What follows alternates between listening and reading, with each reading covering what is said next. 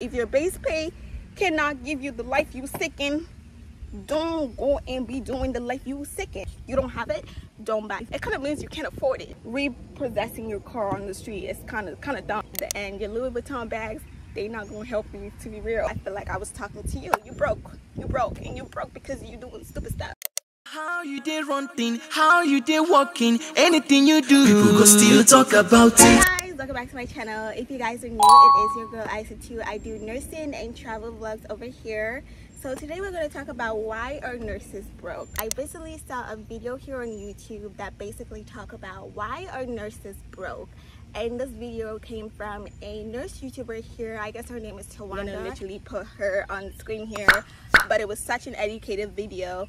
And I'm like, I've been a nurse for 2 years and I've kind of seen this plays out like in reality. So I do have certain things that I have seen firsthand and see why nurses are broke today. And I'm very passionate about this topic because one thing I've personally realized is that not only are nurses broke, but I find that the correlation to nurses that are being broke is mostly like female nurses over male nurses. And for being real, the number one reason for this is because like expenses versus income plays a huge important role here.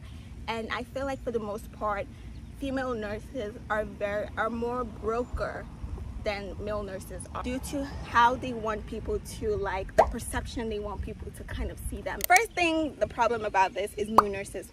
When new nurses come into nursing, they feel like, I'm a new nurse, I've arrived, I've seen on Instagram nurses live their best life, they be traveling, they be doing these, they be purchasing some Louis and Gucci and Chanel, and they feel like when they come, they should do it.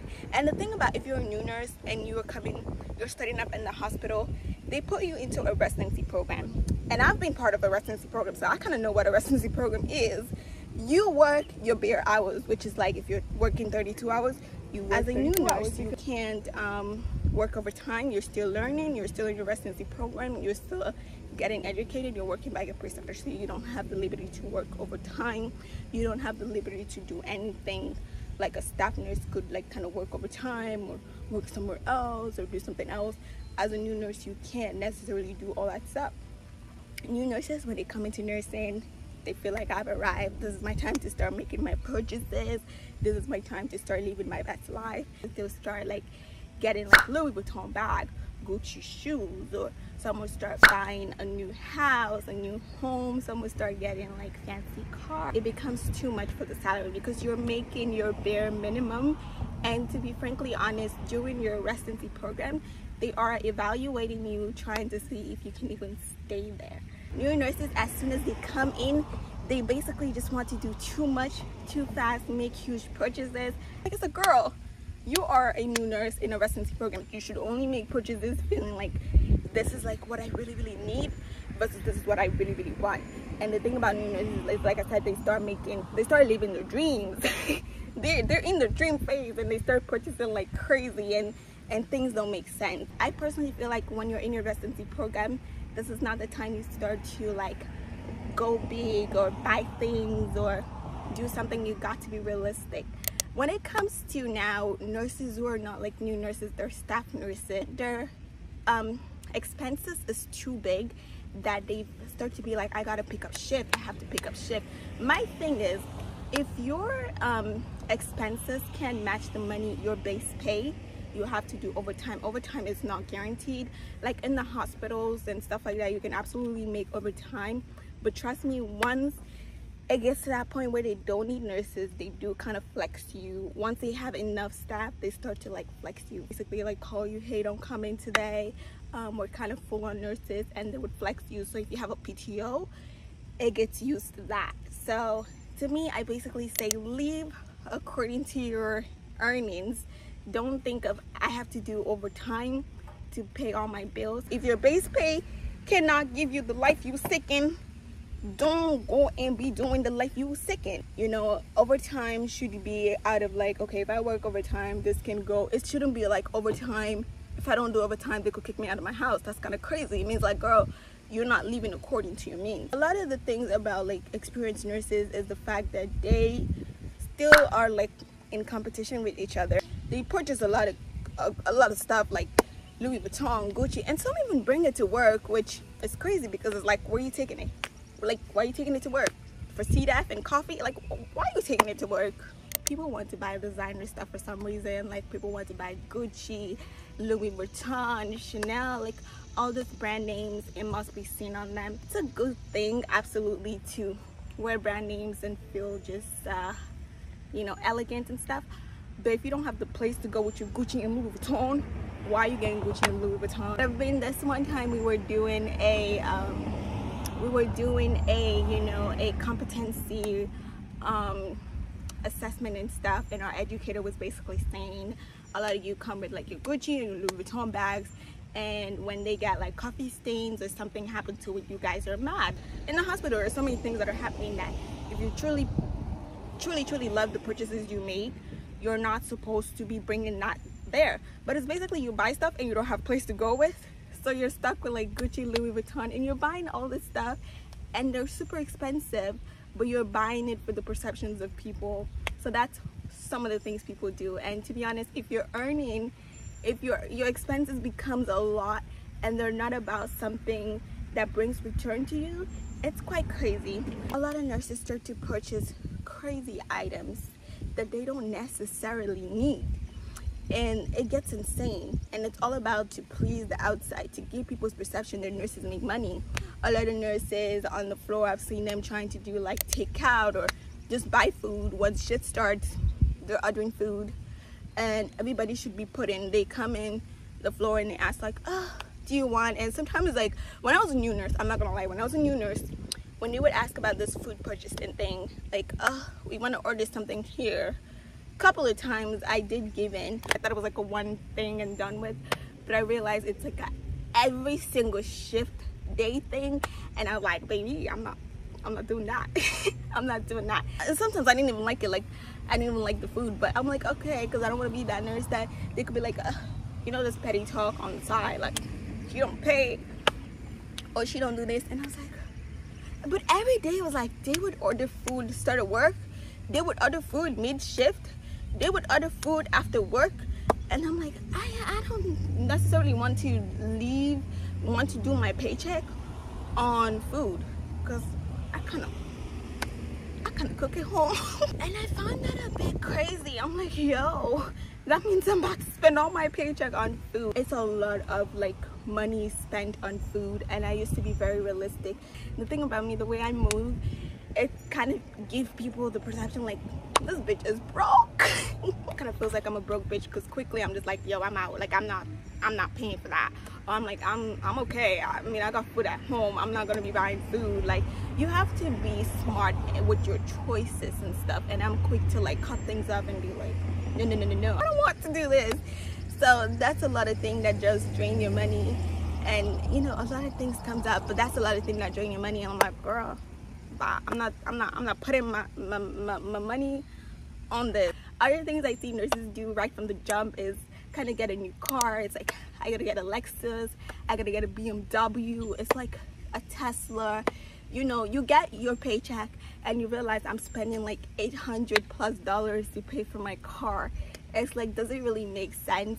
I remembered when I became a new nurse, this car I'm currently sitting at, my mom got this for me. It's a Toyota CHR that I've been dying to have. I'm like, I want a Toyota CHR because I'm a very simple girly. I want myself a Toyota CHR. That was my dream car. When my mom finally got me my Toyota CHR, it's a 2021. It's literally a brand new car. It came in like 0 miles, and I literally had to wait for this to come in from China. I think it was China or Japan. I'm not too sure, but it got shipped here, and I was super excited.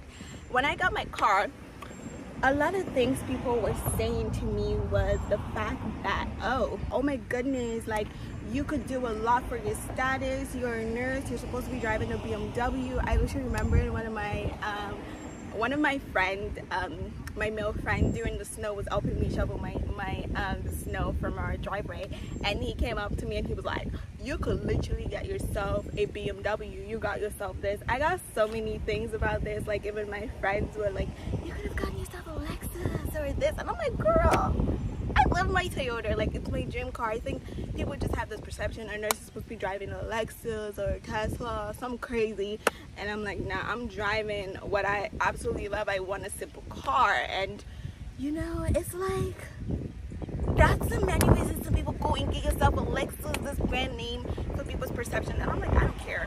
And sometimes when you have all of this expenses that kind of don't make sense, you're stuck with, you can't really, and you kind of start, your hospital start hiring, and they kind of have enough people, and you're now getting flex, and overtime they're not really easy. You get the, when you see incentive over shift, you just know it's going to be a crazy shift.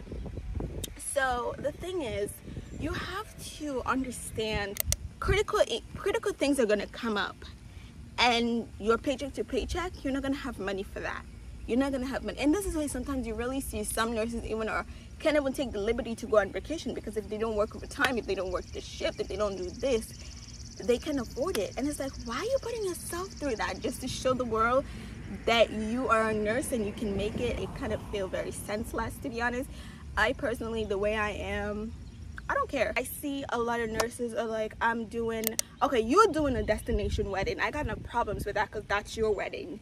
Now you're going for a destination wedding for your friend. I remember this time I was working a shift, and this nurse was like, I'm going for a destination wedding for my friends in Jamaica, and I have to pay like $1,000 per night or something. I don't know, something like that she said. I was like, I hope you mean Jamaican dollars or something. And it was crazy. She was saying that, and she was saying they have to, like, you know, they pay their own ticket, they pay everything for the destination wedding, and when they get there they kind of have to pay something for the gift and stuff like that, like something for the gift and stuff like that. I was like, girl, I am not, I wouldn't, if that was me, I would not do that. And the thing about nurses is, like, a lot of people are doing like destination weddings, or their friends are doing destination weddings, or their friends are not even nurses, but their friends are doing weddings, and they kind of feel like, because I'm a nurse, I'm supposed to go there and show big time. And I'm like, girl, if it's not my wedding, you are not getting past $100 for me. That I can be very honest with you. Why some nurses love to do that? Like, just to go to a place and be like, I got to be here, I got to spend. Like, girl, no, you don't have to. Reality is, you make money, but especially if you're a staff nurse, you make a decent amount of money compared to other people. But it's not like you make that kind of money where you're supposed to be going to donate for a destination wedding. I just feel like people are just not realistic with their budget. And I'm like, girl, if that was me, if I had that friend and you're telling me destination wedding to Jamaica, and you're finding the resort, people were even telling her, some of the nurses were even telling her, like, girl, find another resort. If I have to pay that amount for a resort and it ain't my wedding, what do I look like to you to be doing that type of spending? But yeah, destination wedding is one of the other things I would definitely say. Competing amongst each other, a lot of nurses kind of just like to show, I'm making more money, I can buy that Chanel, I can do that thing, I can be here, just kind of show off. And that's not a very wise way to spend your money. You are showing off, dog. It's stupid because you're not getting anything in return. So a lot of nurses spend a lot of time competing. They have some things that nurses do which I find crazy, but some of them, when they got paid, they would drive to a certain store and shop together just to kind of show, like, and when they're shopping together, they just kind of have to show that, well, I got Gucci, I got this. And I'm like, that's kind of crazy. Like, it's kind of crazy, the competition in nursing, and it's like, it don't make no sense. I would not participate in anything that does not give me return for my money. It's stupid. Also, the standard, people just kind of like to leave to this saying, the standards that nurses make my money, and realistically, nurses don't make that crazy amount of money that they kind of show to the world. Like, you see your nurse be like, oh, this is kind of like $5,000, and you're paying it on the spot. Like, girl, please stop, please stop. Stop. Especially, you know how much you, like, you know how much you go through per shift to be throwing your money on craziness. I just think it makes no sense, to be honest. Most nurses do not have like a budget. Like, okay, write down your cost in a book and see how outrageous it is and cut it up. Because you have no budget, it means you spend on the irrelevant stuff, and when the actual stuff comes for you to pay, you got no money for that. Most nurses have no investment. Most nurses that kind of spend crazy like this, they don't really have necessarily investment.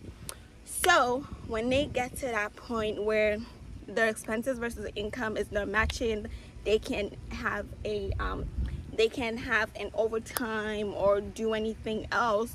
You know, some of them just are, if they got good credit, because most nurses don't even have good credit, they start to lean on their credit cards, and then they max out their credit card, and then they get to bad credit, and there's no investment in return, because what you're putting your money into are not things that brings you investment, brings you more earning in return. So you're kind of screwed, to be honest. So that's kind of thing some nurses do, and it's kind of crazy. One thing I learned as a new nurse, one male travel nurse was telling me, was that she was like, I think after 5 years I'm done with this career.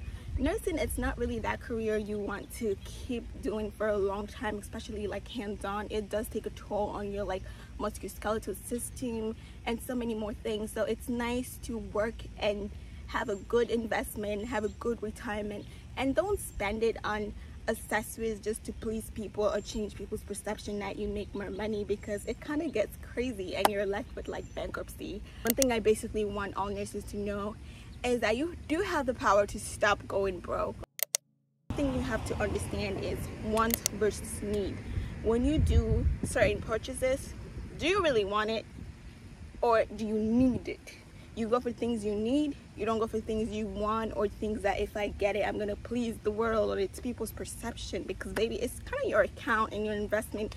And when you get old, you kind of want to lean to your investment and your earnings that you've made. So you got to start making smart choices. Make a list, make a budget, and kind of see things that you want, things that are important to you. One thing I started doing as a nurse, because one thing I was personally guilty of was, I'm talking all this blah blah blah blah, but one thing I was very guilty of was the fact that I used to shop online a lot. I used to be like, my mental health is so bougie. I used to buy things, and to be very realistic, I'm on scrubs 24/7, and I'm like, why am I buying all the stuff? I don't necessarily need them, but I will buy them, and they take a lot. They're little things, but they're not investment, and you don't necessarily need them. So I started making lists per month of like my expenses and things I need to pay that are important to me, and things that if it's not on the list, miscellaneous thing, that it doesn't matter if I get it or not. I'm gonna focus first on the priorities, and then I can get to the non-priority things. Other thing I definitely would say is leave below your means. Just because you make $3,000 a week, I mean 2 weeks, doesn't mean you should fuck it all up. You should blow it all up to the wind. Live below your means.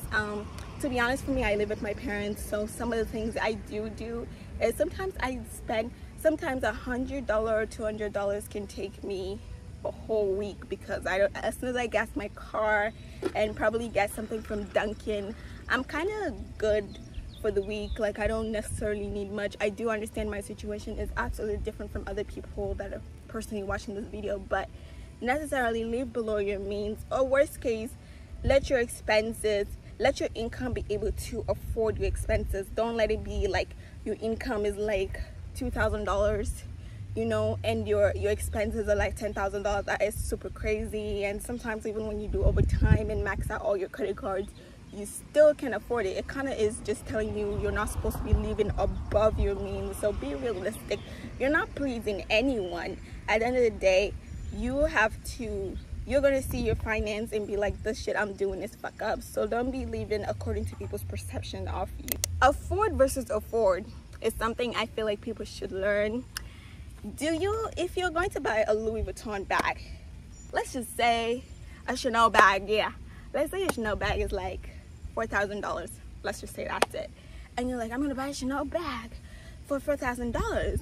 Okay, let's say you have the $4,000 to buy the Chanel bag, but as soon as you buy that Chanel bag for $4,000, do you have another $4,000 to put inside your Chanel bag? You don't have it, don't buy. If you're gonna buy a Chanel bag for $4,000, and then right after you buy your Chanel bag for $4,000, you still have another $4,000. You still have another $4,000. You can afford it 2 times or 3 times. I'm like, yeah, baby, let's go and buy that Chanel bag. But if you can afford it, but after you afford it, you go broke, it kind of means you can't afford it. So that's one of my mentality, afford versus afford. Can you afford 4 times 2? If you can't afford times 2, why are you buying it? It kind of is stupid. Last thing I do want to say is be content. I think all these issues as to why most nurses are broke is that they're not content. There are nurses that make so much money than I make, so much money than I make, but at the end of the day it kind of feels like, oh my god, you make more. It kind of feels like, oh my god, you make more. But the reality is I don't make more than they do. It's just that I'm more content about my life and my time and my journey and my income. I don't go and make sporadic decisions because I want to please the world, because that is absolutely crazy. So the thing is, I would say, is always be content. A lot of the issues that's making people live above their expenses is the fact that they're not super content with themselves, and they feel like I have to please people, or I am a nurse now and I gotta show people I've arrived. And it's like, arrive where? To bankruptcy? Be real and be honest and be content. Your time will come. Make purchases according to your needs. You don't want to go get a house and they kick you out of it. It's kind of was a dumb move for you. You don't want to get yourself a Lexus and in 3 months time they're repossessing your car on the street. It's kind of dumb. Like, you don't want to do things just so you're pleasing the world. Be content, and if you do live below your means and people are laughing at you, that's absolutely fine, girl, because we go on vacation here and we don't have to, like, you know, scratch our heads or not go on vacation because we got bills to pay. So be really content. Be content. Be content. And when you make your money, if you make your money, try to invest on things apart from like your 401k or 403b or 430b and all the other investment that your company has. Also try to make smart business decisions for yourself. It do kind of help you at the end. Your Louis Vuitton bags, they not gonna help you, to be real. So that's kind of the end of this video. If you kind of love it, give it a thumbs up. If you kind of hate it, I feel like I was talking to you. You broke, and you broke because you're doing stupid stuff. And if you dislike the video or you hate the video, I'll see you next time. Thank you for giving me watch hour. Bye guys. You got some shit to say and I'm in listen, so baby, tell me where your love lies. Waste a day, spend the night underneath the sunrise.